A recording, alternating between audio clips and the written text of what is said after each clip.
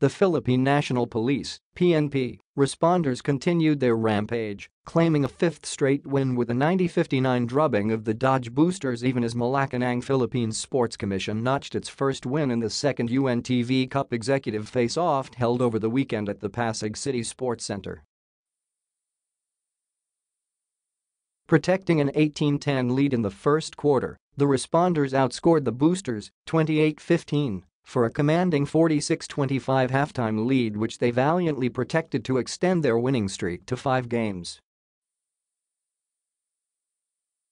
Joel de Mesa scattered 22 points to lead PNP, while Gil Phillips and Anthony Padua chipped in 18 and 11 points, respectively, in the event presented by UNTV through its president and CEO Daniel Razon.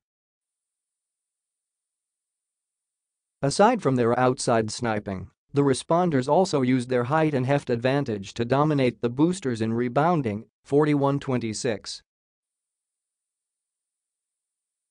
Sharing the limelight with the PNP responders was Special Assistant to the President Bongo, who erupted for a conference-high 44 points in the team's 105-79 win over the GSIS Furies.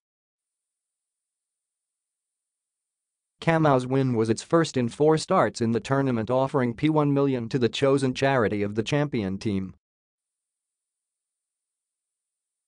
Meantime, the Ombudsman Graftbusters caught the Senate Sentinels napping and pulled off a 66-51 win. The win enabled the Graftbusters to forge a 3-way tie for second to fourth placers with the Sentinels and the Judiciary Magus at 3-1.